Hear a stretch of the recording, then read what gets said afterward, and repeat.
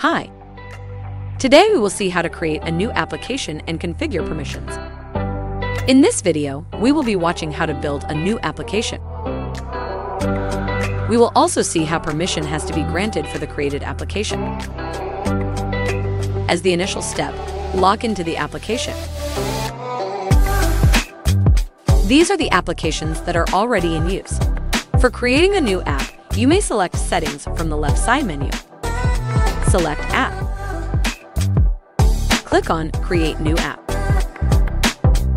Fill in the details like the name of the application, a short name and description of the application, permission type,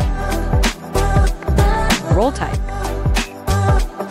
application type, and version.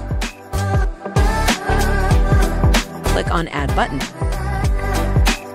Your new application has been created successfully.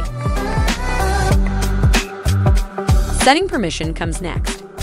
It enables the imposition of specific limitations to protect data and functionalities. The user may choose permission from the left side menu. Click on New Permission. And fill the details of the app you have created, such as name of the user who is going to work on this app, company under which the app is mapped, project name, application name, role, and menu can be filled here.